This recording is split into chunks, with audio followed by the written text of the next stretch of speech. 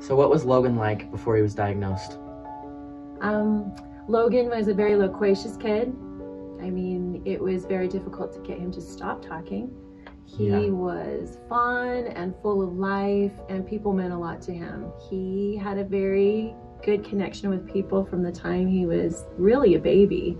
People would be drawn to him, and I never really could understand it, but as he grew and it became more of his personality, I felt like it was just a gift he was given to be able to connect with people. The thing with Logan is that it didn't matter who was in the room with him.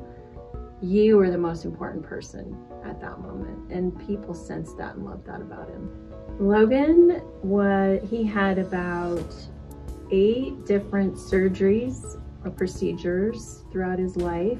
His hospitalizations were more than a dozen, but if you took them all and kind of compressed them, it was probably about 6 months of his life that he spent in a hospital room. What were your feelings about the first Logan's Week?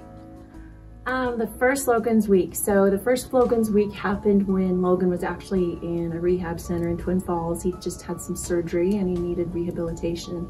When the student council came to me and asked, hey, this is our idea, we want to do this, you know, as any mother would feel, just a lot of joy, and thought, man, this group of kids are so cool that they want to give this little piece of love and concern for Logan. And I just thought that was amazing. I was really excited about the idea. I knew Logan would be. They took all of those little sticky notes and put them in a book and took it to the hospital so that he could read them. How do you feel that Burley High School continues to do Logan's Week? You know, I have to be honest with you, I'm really surprised. I really thought for those first couple of years when he was in school, it was an amazing thing. It was something to make him feel really good and supported by his student body and the faculty.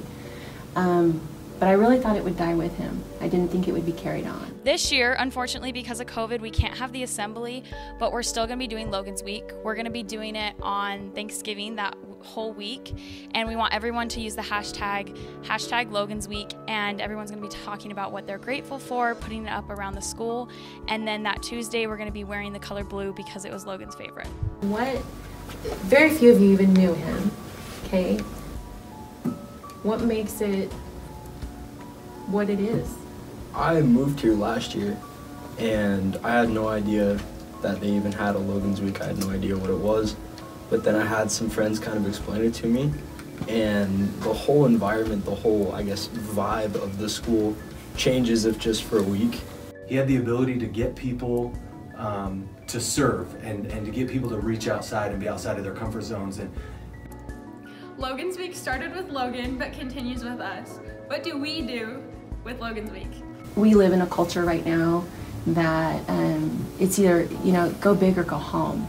And that's really, I just don't agree with that. You either have to be the best athlete, you have to be, look a certain way, you have to get certain grades in order to be, you know, in order to be big.